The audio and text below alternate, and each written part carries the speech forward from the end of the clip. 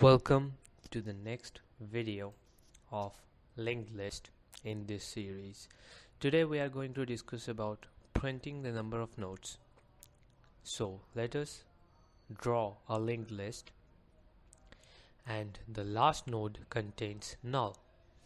Now let's name these nodes as node 1, node 2, node 3 subsequently.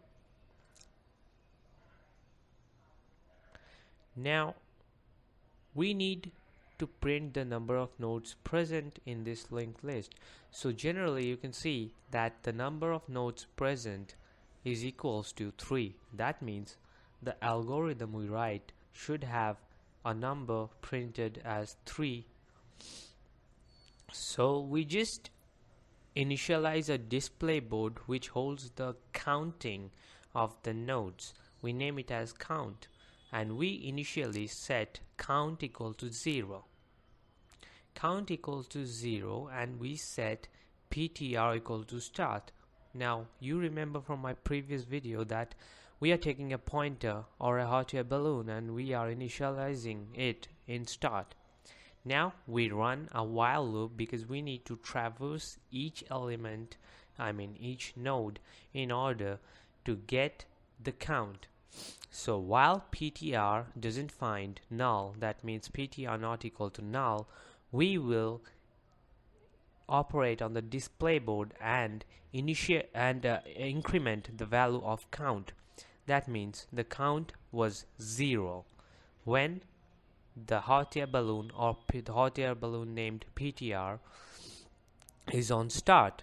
But as we progress and we don't find PTR equal to null, we will increment our count, and then we will set PTR equal to PTR next. That means when we don't find the null value, we will simply go to the next node, increment the value of count by 1, and go to the next part which holds the address of the next node. Let us understand this by the diagram.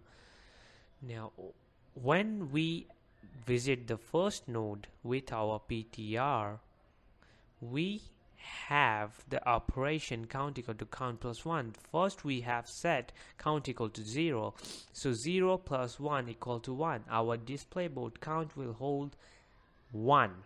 Then we go to the next part and access the next node. So our count value is 1. Then we have to again increment it by 1. So 1 plus 1 equals to 2. Now our count is holding the value 2. We are incrementing count, but we are not yet printing the value of count because we need a final result. Now similarly, we are visiting node 3. But in node 3 we find null. As soon as we find null, but you can see that in first, when our hot air balloon or PTR accesses the data part, it will increment to 3. 2 plus 1 equals 3 because data part doesn't hold null. The link part holds null.